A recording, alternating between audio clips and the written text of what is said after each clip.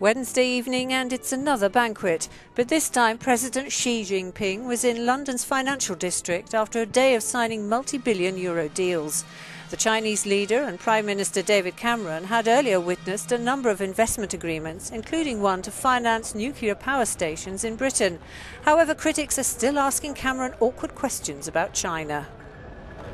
I totally reject the idea you either have a conversation about human rights and steel or you have a strong relationship with China. I want both, and we're delivering both, and it's when you have that strong relationship and the strong partnership that we have that you're able to discuss all of these issues.